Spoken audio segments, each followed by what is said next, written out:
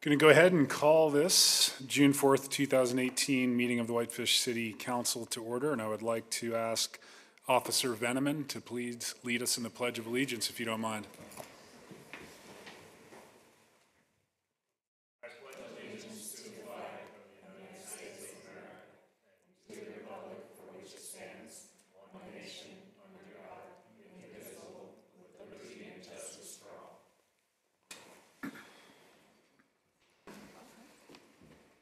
Thank you very much. We will move on to communications from the public, and this is time set aside to comment on items that are on the agenda but not advertised as a public hearing. We do have one public hearing tonight.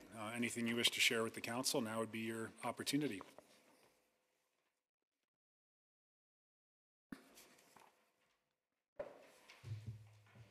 Hi.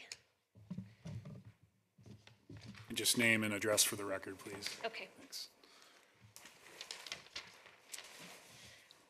My name is Lindsay Ramadka. I'm an attorney with Conradi Anderson, 307 Spokane Avenue, Whitefish. I represent the South Whitefish Neighborhood Association in regards to the Eagle Lake PUD application. I am here tonight to specifically address the short-term rentals.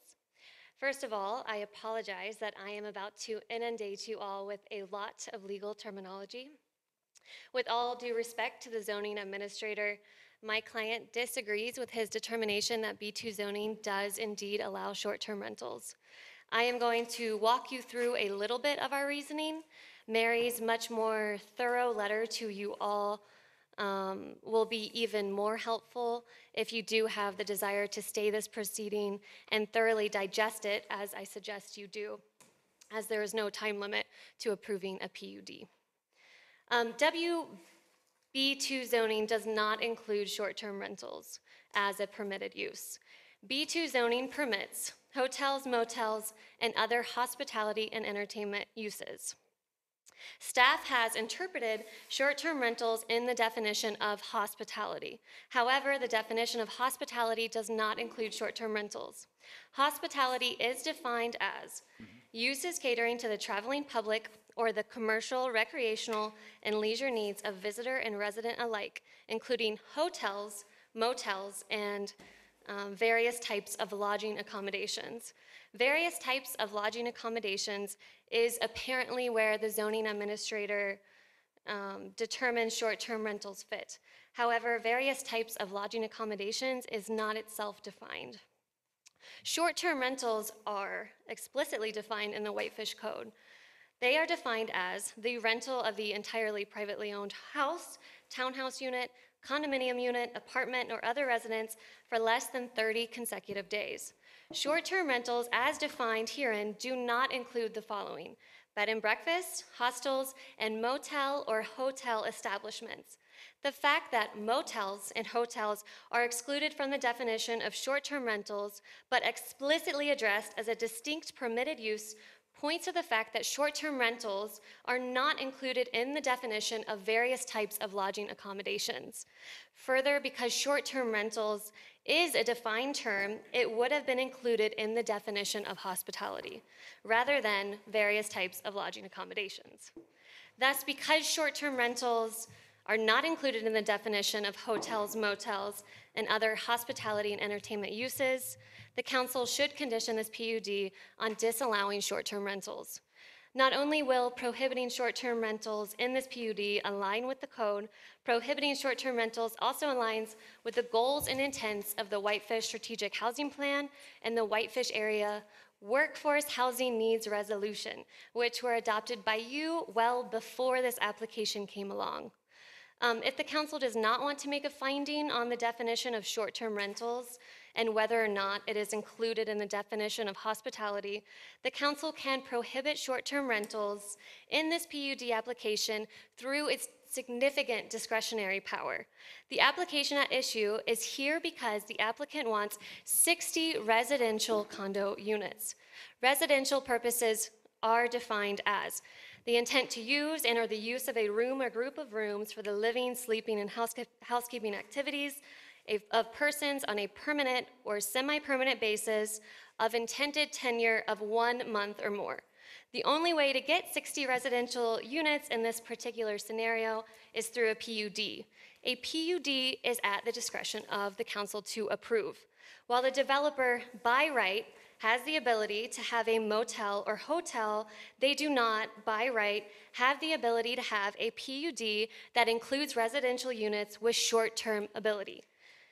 You, the council members, have the discretion to prohibit short-term rentals consistent with the PUD regs. The council has historically conditioned PUDs, and the council should continue to condition PUDs with reasonable and thoughtful conditions in keeping with the character of the community and the stated goals of Whitefish policy. In conclusion, I know many of you are worried about moving the ball on this applicant. However, city policies discouraging short-term rentals, encouraging affordable housing, and seeking to develop long-term housing solutions were adopted prior to this application.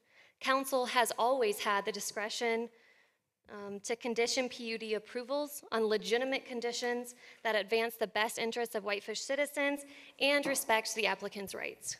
We ask that you continue that tradition tonight and further condition this PUD approval on the denial of short-term rentals. Thank you. Thank you for your comments. Who's next?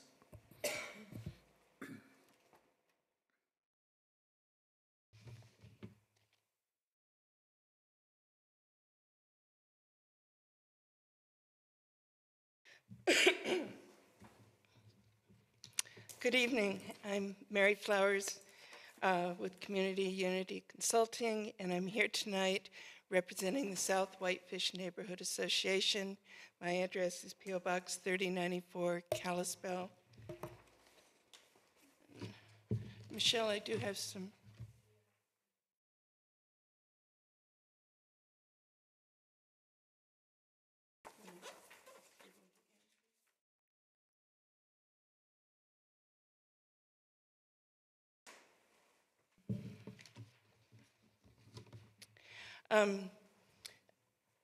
I do hope that you will pull this item off your consent agenda tonight and table it until such time as you have the opportunity to consider not only the comments that you heard at the public hearing on this matter, but the additional comments tonight,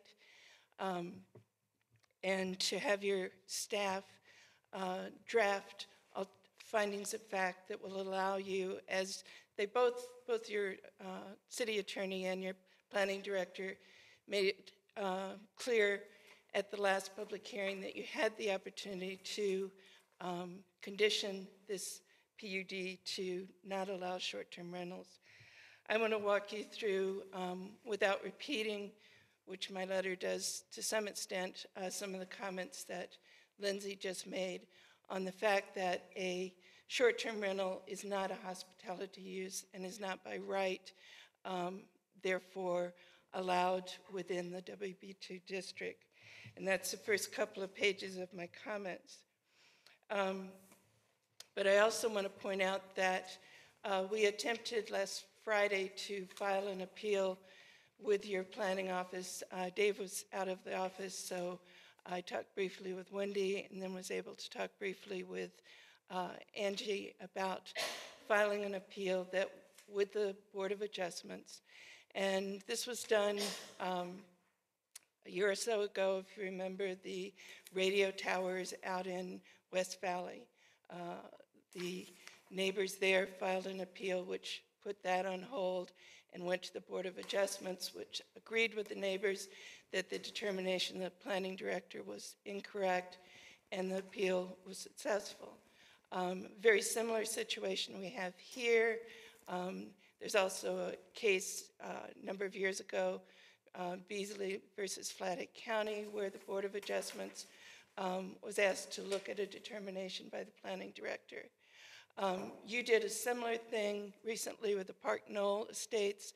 Tom Turno brought an appeal to you for the Board of Adjustments, and it stayed the proceedings. In that situation, the neighbors and the developer came to a agreement and withdrew their appeal, and the development went forward.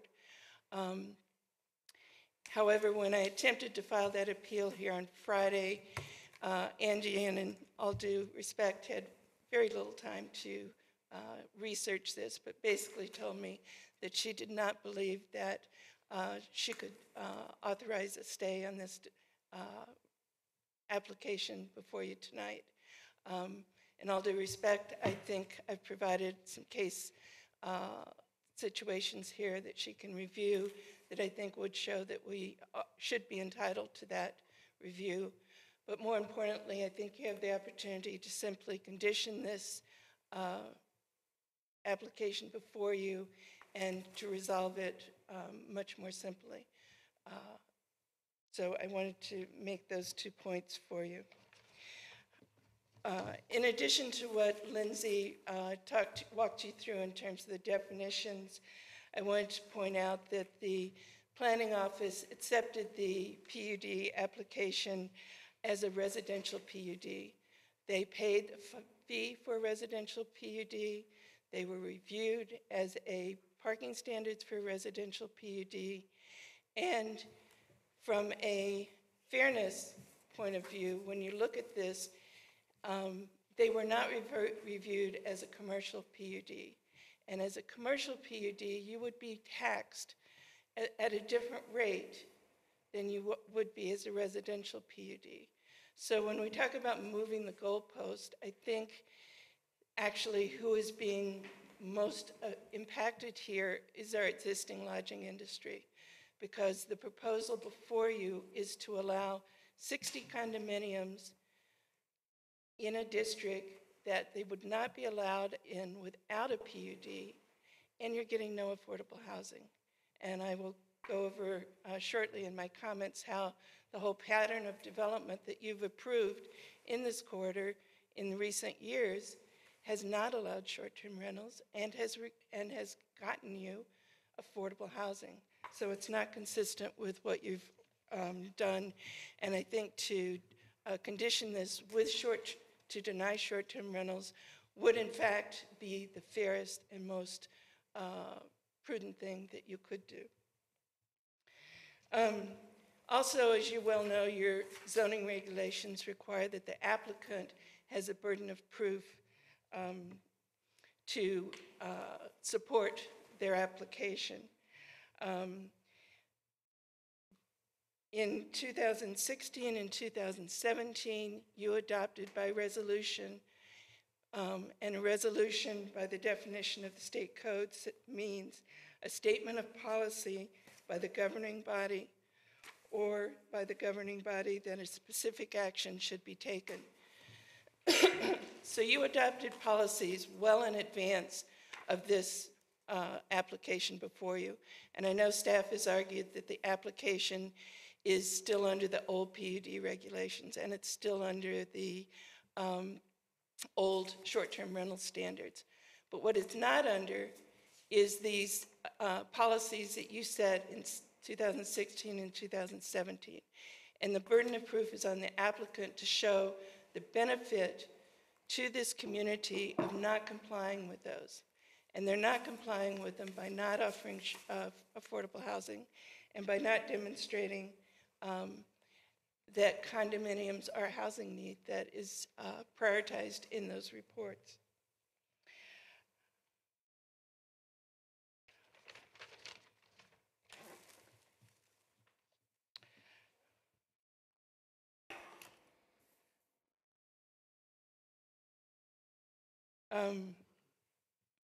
The applicant also failed to meet the burden of proof to establish how the PUD substantially achieves the intent of the PUD regulations, and specifically how it meets the goals of preserving the character and qualities of the existing neighborhoods and provides affordable housing.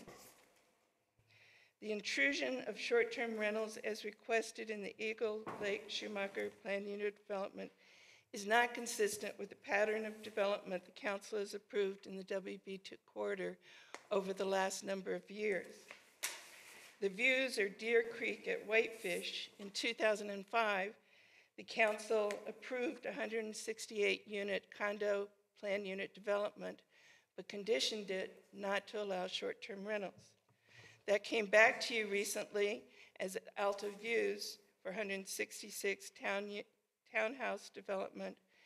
And because of your prior conditions in that PUD, that development also does not allow short-term developments. In 2016 and 2017, the McKay Enterprise development, which was a very controversial development that came before you, eventually came back to you as a development that offered you affordable housing and no short-term rentals. Whitefish Crossing apartment units was a PUD. It was a 60-unit application for apartments, and all of the units were proposed as long-term rentals and provided you affordable housing. So what you have in the Eagle Lake PUD would be the only development in this quarter in recent years from our review of the development proposals that does not include affordable housing and instead asks for 60 units of short-term rental. The denial of short-term rentals in this application is consistent with the residential uses that are required in the WB2 district. Under permitted uses for residential PUD, short-term rentals are not permitted. Under the variance deviations from standards, there is no standard to deviate to allow short-term rentals. Let me go back because I think I skipped one section.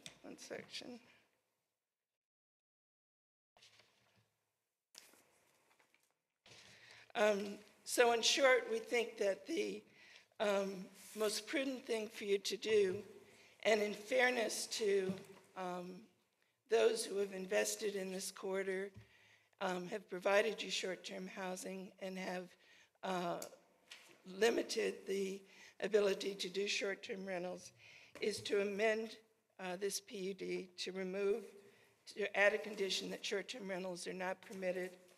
We would also recommend that you remove the statement which you are adopting as finding of facts in the staff report that says the WB2 zoning district permits all hospitality uses, including short-term rentals, and the application has indicated this is a potential for owners within the development. We would encourage you to take your time to do this. It's not necessary to do it tonight. Your PUD regulations clearly allow you to take additional time and to develop adequate finding of facts. Thank you very much. Oh, and I would just mention that the last page of this is just a copy of the appeal that we attempted to file. Okay. Thank you. Thanks, Mary. Further public comment tonight. Rhonda.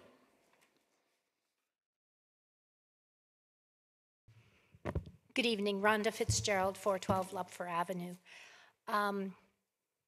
No legalese from me, just kind of a layperson view. I have been involved over several years with a lot of discussion about uses in the B2 zone, and frequently the discussion has turned to adding residential as an allowable use. And I have been very uncomfortable with that concept because I see it as a possibility for all kinds of things unintended to happen. I think the most recent discussion, and it is in the affordable housing plan, is to look at adding residential in B2 with deed restriction for affordability. And that would be the only residential allowed in B2. So, and clearly the affordable housing plan also calls for reducing the number of short-term rentals in the community, not increasing them. And we do have several zones where they are allowed. So I feel that this is almost a contrarian application to what the community is trying to accomplish. If we are to have residential in the B2 in the future, it would be very important to be sure that that's shaped to allow the things we're trying to foster. And I realize this is a PUD, and you can have residential PUD, but to morph that into a commercial use, which is how these will be sold as, and you can short-term rent them to help pay for them, will be absolutely the opposite of what I think everyone is trying to achieve. So thank you very much.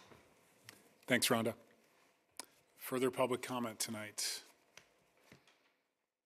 I'll go ahead and stay with the audience. Any volunteer board reports from the audience? How about the council? Richard?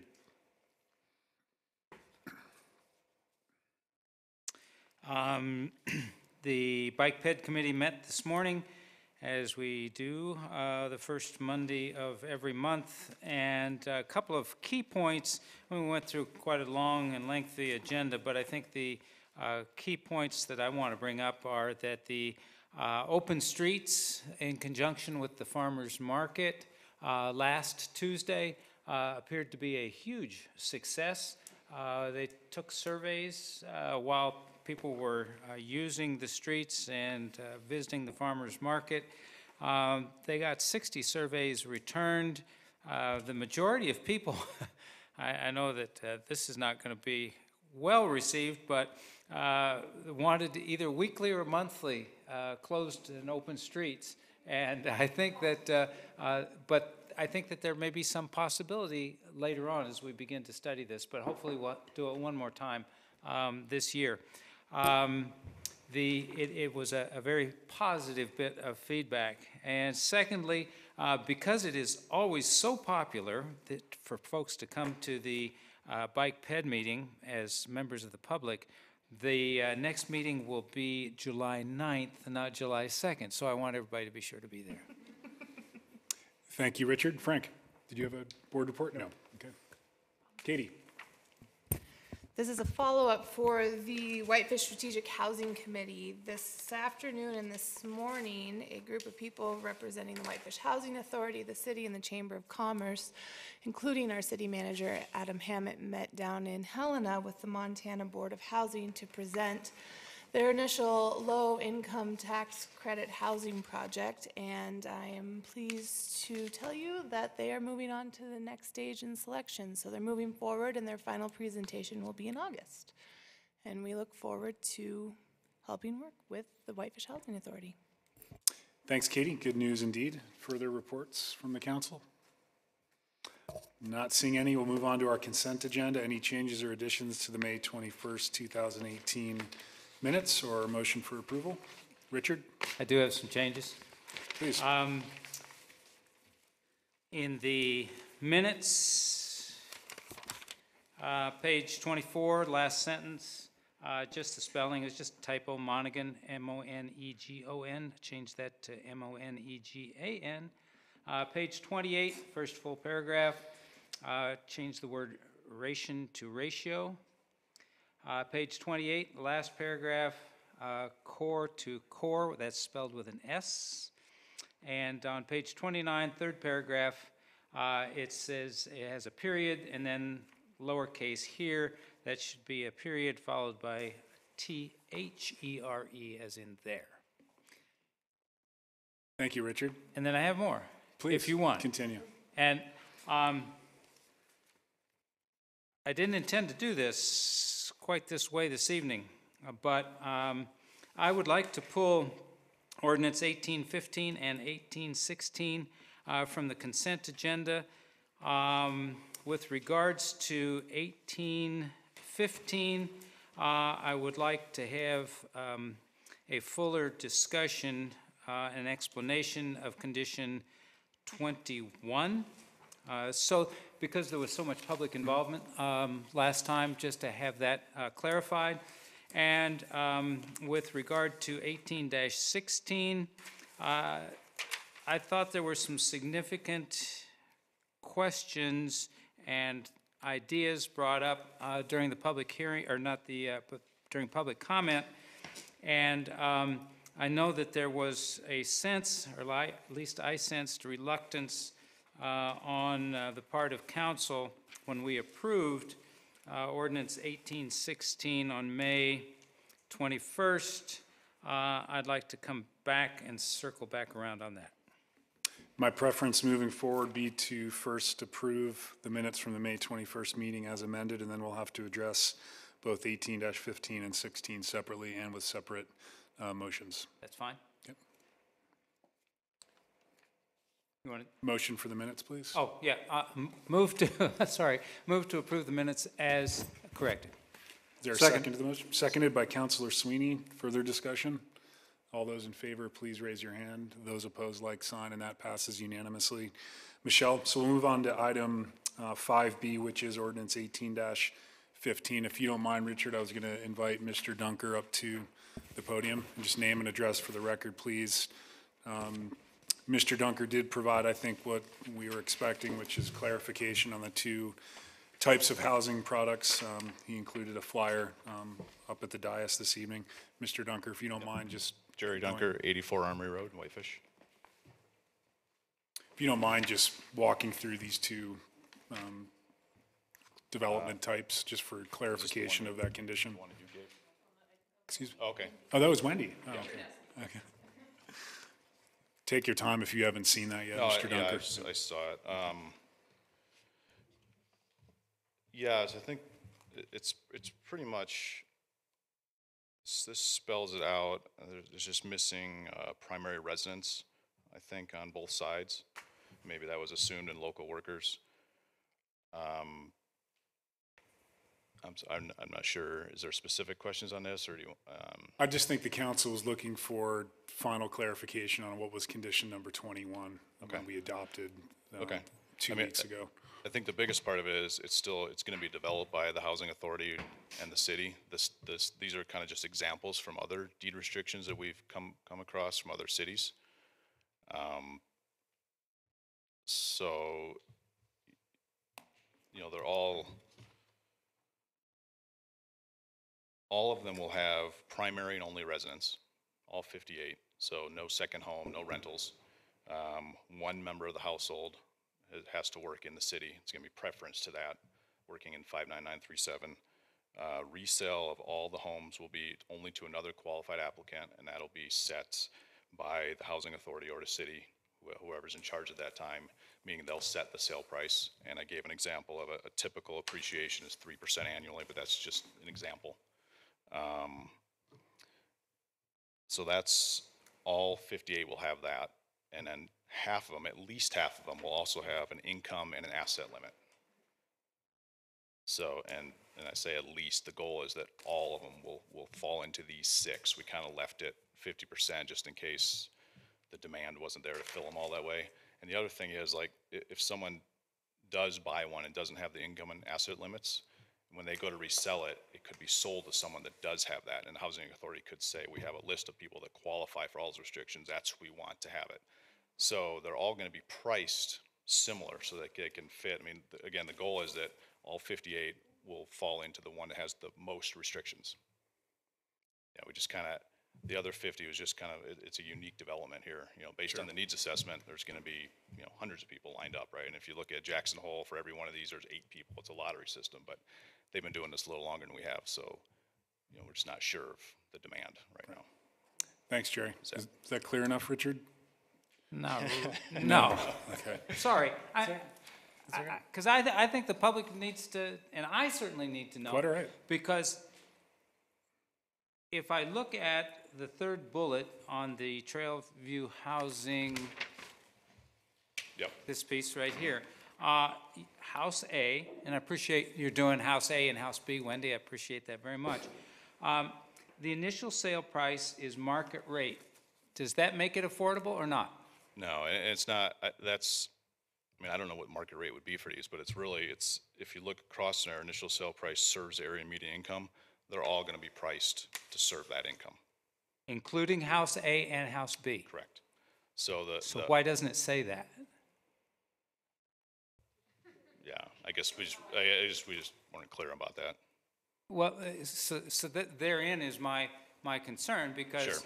2 weeks ago, every house was affordable. Correct. Clearly, House B fills that niche. Yep. There seems to be, at least in my view, Sure. some discrepancy under initial sales price. Yeah. So I'm trying to see what the actual condition, where's that at? And I understand that 21 was rewritten somewhat. And I want to make sure the public understands that, Sure. too. Yeah, it doesn't really spell it out in the rewrite either. Just says same thing, 50% will fall in that area median income. We base this all on the needs assessment and the strategic housing plan that calls out the 80 to 50, 150% AMI is houses below 310,000. So if that's a number you want to put in there, we're completely fine with that, all 58 homes. So you would be comfortable saying initial price serve area median income AMI 80 to 150% Yes. over to house A? Yes, Include that in that column. yes. Can we do that without a motion? This is the second reading, so in your packet on page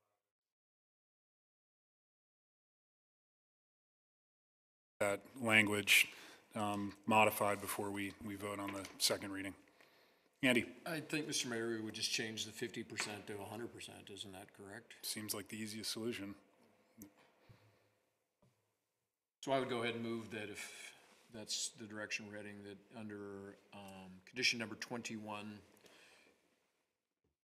in both places where it's, my computer decided to slow down on me here. In both places where it says at least 50%, it would say 100% of 29 homes will be permanently affordable. 58 As homes. most, is that correct, Jerry? Is that what we're saying? 58 homes. Yeah, 58. Yeah, so we say, yeah, just eliminate 29, put 58 homes. Correct. Can you just rephrase that just for the record once more, Andy?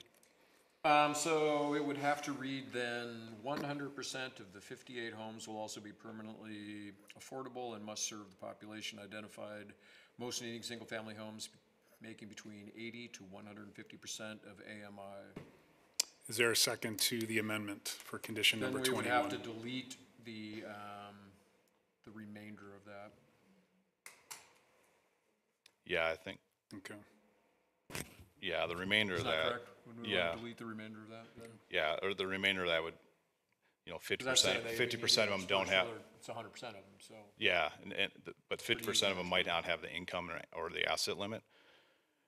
And I think eliminating that last sentence would be good, because, if we do a phase, say 13 homes in the first phase, we want to get 100% of those to be the total traditional deed restriction. So we don't want to have to try and fill in 50% of those. Does that make sense? Yeah. Is there a second to Andy's friendly amendment to condition number 21? Second? We will vote on the amended condition, then go back to vote on ordinance 18-15. So we'll vote on the amendment now. All those in favor of the motion, please raise your hand. And those opposed, like sign. And that amendment carries unanimously. Richard, anything further on this item? I just wanted to check in with Wendy's. Does all that make sense to make that slight modification for clarification purposes? Okay, yeah. Thank you. That brings us back to the original, or we will need an original motion to approve. Mr. Mayor? Yes, sir. Melissa? I just wanted to clarify, because in the House B column, it specifies 6 of the 29 units will serve 60 to 125% AMI, so should that be carved out of that 100%? It is under condition number 20. Oh, okay, got it. All right, thank you. Thanks, Melissa. We will need a motion to approve ordinance 18-15 as amended. Mr. Mayor, I would move that we approve ordinance 18-15 on a second reading. Is there a second to the motion? Second. Seconded by Councilor Sweeney. Further discussion? All those in favor, please raise your hand, and those opposed, like sign, and that carries unanimously. Michelle? Richard, I'll turn it back to you for item 5C, ordinance 18-16.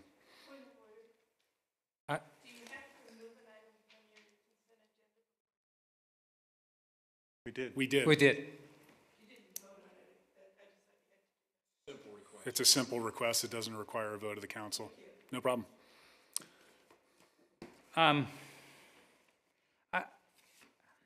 As you know, I had some heartburn about this ordinance 2 weeks ago, and I think that some interesting points were brought up that I believe require some further study, not the least of which is whether or not condominiums are, quote, hospitality uses.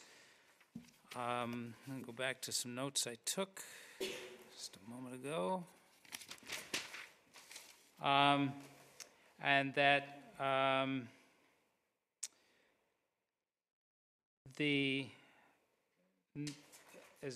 well, let me back up.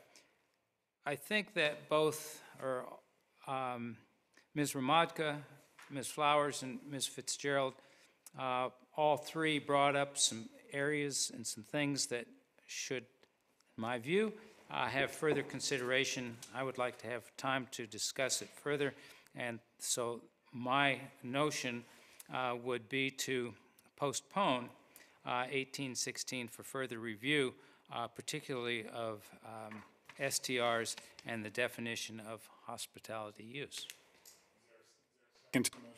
Second. Richard, would you like to address your motion? I think I did. I think that there are some issues that based on the reluctance, the impression I got when council voted that they weren't completely comfortable with that decision, and so therefore I'd like to postpone and bring that back around for further discussion. Thank you. Further discussion on the motion? Frank? Are we moving it to a date certain, like next meeting? Or have you thought through, limbo's a long time. It is. And I think 2 weeks should be sufficient time, David, perhaps, to prepare either rebuttals to arguments or new arguments both ways. Is that correct? Am I okay? Am I on solid ground there? I think you're right. Okay, 2 weeks. The next council meeting. Before we go to a vote, I'd like to get our city attorney's opinion on Mary's letter from last Friday and kind of the city's legal position at this point on our decision from 2 weeks ago. Angie, if you don't mind. Sure, I'd be happy to, and I guess I can address the attempt to appeal Dave's staff report to the Board of Adjustment first, and then I guess I kind of like to reserve, well, Dave and I take a look at some of the arguments that were raised this evening with respect to conditioning the PUD. So with respect to the Board of Adjustment, our code says that they can hear and decide appeals in which there is an error in order requirement, decision, or determination made by the zoning administrator in the enforcement of these regulations. And Dave's staff report is just that. It's a staff report with a recommendation to council. For instance, I think the best example I can give is when the Firebrand CUP went through, Frank made a condition at the hearing that their rooftop would be used only as a patio. A year later, when they wanted to put a hot tub in, they came to Dave for a zoning administrative determination of whether or not patio meant they could have a hot tub. Dave said, no, patio means patio, and they appealed Dave's determination to the Board of Adjustment, and that is really what the Board of Adjustment does. Dave isn't enforcing our zoning regulations and making a recommendation to council. He's simply taking the PUD criteria and applying it to the application. So I don't think it's appropriate to appeal to the Board of Adjustment.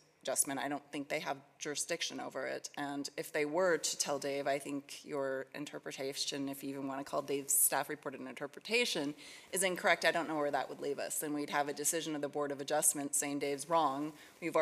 Council's already made at least a decision on the application on first reading.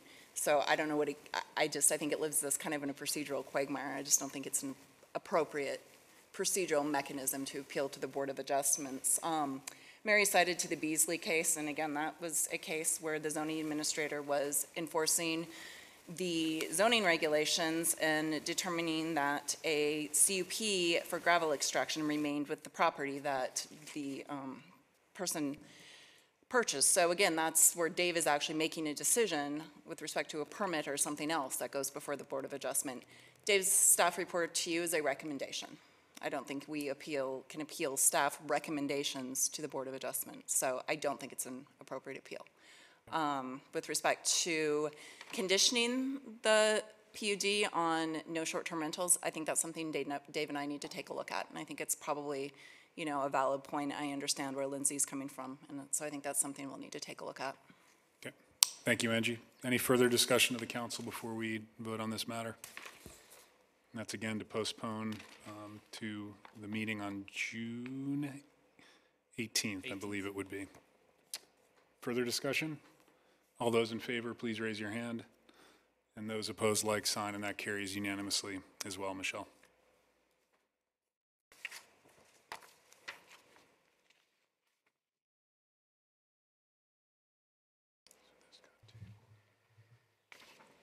We will move on to item 6A, which I believe will now be ordinance 18-16, an ordinance of the City Council of the City of Whitefish, Montana, rezoning approximately 7.5 acres of land located at 465 Armory Road in Section 33, Township 31 North, Range 21 West in Flathead County, Montana, from County SAG 5, which is Suburban Agricultural District, to our own Whitefish WCR, which is the Country Residential District, and adopting findings with respect to such rezone on a first reading. Bailey. Hi, good evening. So the city is requesting a zone change on one parcel from County SAG 5, which is a suburban agricultural zone, to our WCR, which is our country residential district. The parcel is located along the north side of Armory Road. It's now within the city limits. The purpose of the rezoning is due to the adoption of Resolution 18-11, which annexed the property into Whitefish city limits on April 2nd. Since it's now in the city, we have to change it from a county zone to a city zone. So the purpose of the WCR district is for detached single-family homes. I did do a comparison between the WCR and the SAG 5 zone. It's on page 50 of your packet. The property does total approximately 7.5 acres in size. It is currently being developed with a residential dwelling, and the growth policy identifies the parcel as rural residential on our growth policy future land use map. That does coordinate with our WCR, and the growth policy says a WA10. We don't have a WA10 district, so the WCR is what is compatible with the rural residential. The property is surrounded by residential uses other than the railroad to the north, which is considered commercial or industrial. We did mail a notice to the adjacent landowners within 150 feet of the parcel on April 27th. Advisory agencies were notified, and we did place it legal in the paper. I've had no comments submitted on the proposed zone change. I have had a few questions about possible future development of the site, but again, I can't say if they would come in or when or anything like that. So just kind of some general questions about future possibilities. So going through some of our criteria and the highlights, again, as I said, the growth policy future land use map does designate that as rural residential. That does comply with the WCR proposed zoning. The property is served by Whitefish Police and Fire Departments. Any new development would require to come into compliance with city requirements at that time. Public services and utilities are available along portions of Armory Road. So city sewer is located in the road. It's actually only approximately halfway through the parcel, so it doesn't extend all the way to the end of the parcel. City water actually ends about 1,700 feet west of the property at the intersection of Dodger Lane. It's almost just off of the map, basically. It's the end of the Armory Park, pretty much, is where city water ends. So this is currently being served by an individual well and septic system. So the proposed zoning designation does include setbacks, maximum building height. Any future construction would be required to come into compliance with current building codes. It is served by Armory Road. That is a paved county-maintained road. At this time, even though we've annexed part of the road, until we have full annexation of the entire road, it's still maintaining or staying as a county road. It's not a city-maintained road. The SAG, or the WCR is the closest equivalent zone that we have to the county SAG 5 zoning district. The character is predominantly single-family residential, and the lot sizes are comparable, and the proposed zoning, as I said, would be the most equivalent. So, go back to my other page here. So staff recommended approval of the application to the Whitefish Planning Board. They met on May 17th and considered the request. There was no members of the public that spoke at the meeting, and I did include the draft minutes as part of your packet. And following the hearing, the Planning Board did recommend approval unanimously to adopt the staff report as findings of fact. and I can answer questions if you have any. Thanks, Bailey. Any questions for Bailey? Richard? Is there anything in this zone change that would preclude multiple homes on this lot from using a common well? I don't believe that is a standard that we have. I think it would come down to their, their water rate, I would imagine, and just their well with environmental health. But I don't think we have anything in city code necessarily. Craig might know of something else, but I don't think we have anything in either the zoning or subdivision regulations about that.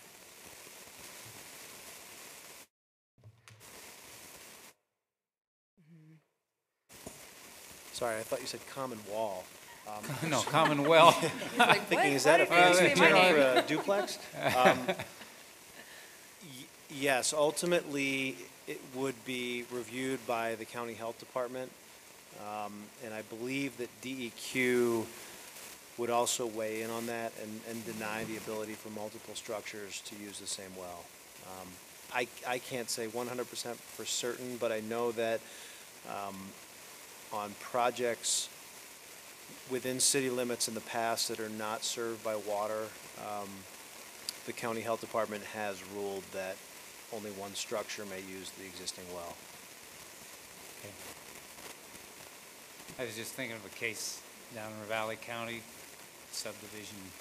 They were using wells and water rights and one thing and another in a very manipulative way. And been a pre-existing condition. Right now, the way that DEQ rule is interpreted is that any more than one structure on a well becomes a public water system, and for that you need a whole bunch of other approvals from the state. okay, great, thanks. Including a certified water operator to maintain that water system, so it becomes fairly cost ineffective for 2 or 3 or 4 homes to share a well. Okay, thanks. Thanks, Richard. Any further questions for staff? Not seeing any. We did advertise for what will be our own ordinance 18-16, and we'll hold that public hearing now. Anyone wishing to provide public comment, name and record, or name and address for the record? Not seeing any. I'll close the public hearing and turn it back to the council. Andy? I would move to approve WZC 18-03, adopting findings, fact, and staff report as recommended to us by our Whitefish Planning Board from their May 17, 2018 meeting. Is there a second to the motion? I'll second. Seconded by Councilor Sweeney. Further discussion? All those in favor, please raise your hand, and those opposed, like sign, and that carries unanimously. Michelle? I just want to confirm that it's ordinance 1817 and not 1816, since 1816 carries over with Trailview. It does? Okay, so 1817. Thanks for the clarification. We'll move on to item 7A, which is Resolution 18-22, a resolution of the City Council of the City of Whitefish, adopting the Legacy Lands Advisory Council Partnership Responsibilities, Working Rules, Policies, and Operating Guidelines as an addendum to the Memorandum of Understanding between the City of Whitefish and Whitefish Legacy Partners dated July 6th, 2011. Angie. All right, good evening again. I'm sorry, I feel like I've been talking at your guys' faces all evening. My staff report is on page 93 of your packet.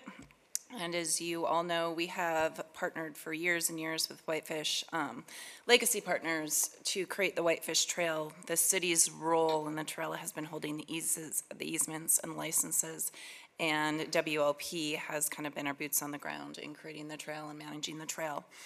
In 2011, we entered into a memorandum of understanding with Whitefish Legacy Partners, and under that MOU, we established the Legacy Lands Advisory Committee, and both the city and WLP appoint 2 members to the advisory committee.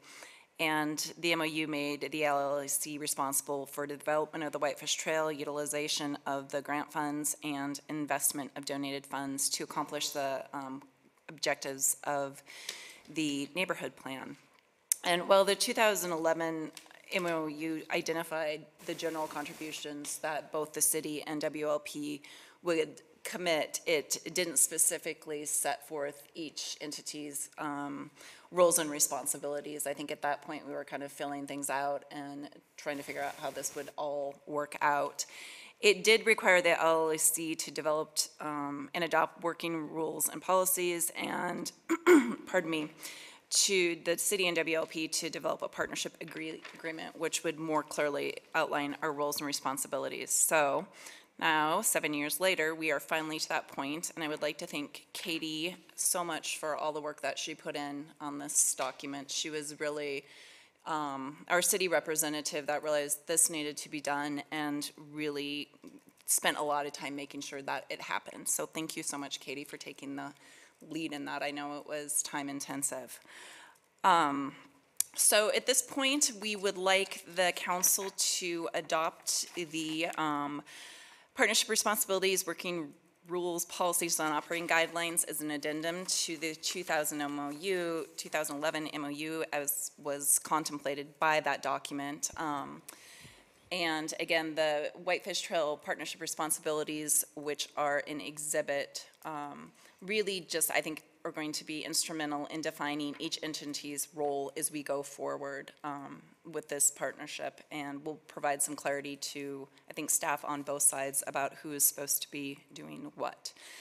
There's no immediate financial requirements or impacts of adopting the LLAC. Again, it just defines how things work on the ground. In our 2000 MOU, the city, you know, our contribution is basically our professional talents of our staff. It is not tax dollars, so that has not changed, but we think it'll create some clarity in going forward. So with that, I'd be happy to answer any questions you have, and Maria, I'm sure, has a little bit better idea on the ground of how it's working, so. Thanks, Ange. Any questions for staff? Not seeing any. Thanks for the staff report, and thanks, Katie, for all your work on this. Motion? Yes, I'd like to make a motion, and I can speak to that briefly if need be. I move to approve Resolution 18-22, a resolution of the City Council of the City of Whitefish, Montana, adopting the Legacy Lands Advisory Council partnership responsibilities, working rules and policies, and operating guidelines as an addendum to the Memorandum of Understanding between the City of Whitefish and Whitefish Legacy Partners dated July 6, 2011. Is there a second to the motion? I'll second. Seconded by Melissa. Katie, would you like to speak to the motion? Just briefly, I think Angie did a really great job explaining the purpose and the reason why this is before council today and the citizens. We have a very wonderful partnership with Whitefish Legacy Partners, but as the Whitefish Trail continues to grow, we need to make sure that the people who are here may not be here 10 years down the road. And while we all know this inside and out and how it runs and how it should operate and where everyone should clearly define their roles and responsibilities, I think it's good to have it in paper and have everyone be aware of what each partner's responsibility should be. And so this is just a clarification and something that people can then look back on. Thanks. Thanks, Katie. Further discussion, comments? All those in favor of the motion, please raise your hand. And those opposed, like sign, and that carries unanimously as well. Michelle? Brings us quickly on to item 8A. You have Adam's written report enclosed with the packet. As Katie mentioned earlier, Adam was traveling to Helena today, so he was unable to join us this evening. So we really can't ask him any questions, but I'm sure Dana could possibly answer any questions you may have. Not seeing any questions. We'll move on to item 8B. Staff, are you aware of any other issues that arose between May 29th and June 4th that you need to report on? I don't have any, but I'd just like to remind you about the meeting next Monday. I know it's in a staff report, but we'll be starting at 5:30 and the agenda will follow this week. Great. Thanks, Dana. We'll move on to item 9, communications from the mayor and city councilors, and we will start with Richard tonight. Sorry, I was just taking a note. Sure, take your time. No, the only thing I want to do is give out a shout out to Katie for all her hard work on the LLAC. I know that's been something you took on when you first got on council, and it's one of those almost thankless committees sometimes. And but you've done a great job and served the city well. Thank you. Thanks, Richard. Andy. Just a couple of things. I didn't bring it up during the committee reports, because I guess it's kind of a committee, but we did have our kickoff meeting, as you noticed in Adam's report for the Highway 93 or Spokane Avenue section, and which I thought Craig went pretty well for the most part. The one takeaway I did get from there is there's going to be two things that are going to be critical. One, we can collectively get our community act together and come up with a design for that. Because the longer we wait, the longer it takes us to get into the funding cycle, and the longer it gets into the funding cycle, the worse the traffic and the mess gets. And we would be probably 5 years out at best if we could say tomorrow, this is what we want. And I also took away from that, I mean, I thought the state, they were very amenable. They're like, we're not gonna do something the community doesn't want, but they also said that when we go for federal funding, we have to at least be able to demonstrate that it's gonna work for 20 years and there's gonna be at least some amount of level of service improvement. I don't see that what we have in the downtown master plan from the Crandall and Rambula program that we have that currently, so something we may have to revisit. But other than that, I thought it was great, and we're gonna try and work as diligently as we can through the summer and keep moving forward. I have one other thing, as long as we're heading into wedding season here. The Lodge has all of their weddings mostly outside in a tent. They're generally quiet by 10 p.m., but they have 3 to 4 weddings a week, sometimes 2 weddings a day. And all of that noise basically broadcasts all over everyone that lives in Moss Bay. And while I realize we're supposed to be quiet at 10 o'clock, but it's a problem for the neighborhood there. And I think there's been some issues between the lodge and some of the neighbors individually, and I'm not quite sure how we deal with that, but I think we kind of maybe need to put them on notice that they need to really think about how much sound they're pumping out over the water all summer long, because it is obtrusive and people want to enjoy their backyards and they're listening to the driving DJ beat for all of Saturday afternoon and all of Saturday night, and it's a tent and they have a lot of sound in it and it's on the water. It just doesn't work. So I don't know what we do about it, but it seems to me there's something that they could do inside to at least put up some kind of sound walls or something to kind of knock it down. It's worth on the south side of the bay. People to the north are a little better because there's buildings and more trees, but anyway, because we're going to have a problem at some point this summer. So I don't know, Dave, if we send them a letter and say, look, we're coming into wedding season, can you tone it down or something? I don't know. So I can call Brian Averill and talk to him about it. Yeah, and I've talked to Brian too, but that's just me, and I'm but one voice up here, so that's it. Thanks, Andy. Katie? No comment. Thanks. Thanks, Katie. Frank? The Lodge isn't the only one that does it. Grouse Mountain also gets carried away, and it carries all the way over. It doesn't happen often, and when I've called them, they've been very good about you can almost hear the song go down. The phone call hits, and it's like somebody goes in and turns it down, but that doesn't always happen. But we're in that season. I guess maybe a reminder to some of our hospitality operators that they need to manage that would probably be a good thing. Thanks, Frank. Melissa? Just want to remind everyone it's primary day tomorrow, so for everybody here and out in TV land if you're watching, or internet land, get out and vote if you haven't already. Thanks, Melissa. I just had one item, our upcoming retreat, which is June 21st and 22nd. Everyone's still on point to attend so far. And preferences. So we have the facility pretty much booked for the 21st, the evening of the 21st and the 22nd. We need to, I think, be out of there by Friday about 4 or 5 o'clock for another group. What's your preference on when you'd like to start and end? I don't think we obviously need 2 full days. We could either go up the morning of Thursday, June 21st and wrap up the following morning, or we could go later on Thursday and work through Friday. Just kind of want to get something nailed down here. My preference would be to go Thursday and get out of there Friday morning. I've got commitments Friday afternoon. Okay. I've got to travel. Is that okay with everyone? Yes. Sure. Perfect. Well, is that okay with you, Frank? Yeah, I would go early, the earlier I get out of there on Friday is better for me. So whatever, I can manage anything, but earlier is better. Okay, so why don't we plan on 10 o'clock arrival on Thursday, and we'll try to get out by 10 the following day, if that works. Great. I think that's all I had. Anything further from staff? How about the council? We're adjourned. Thanks.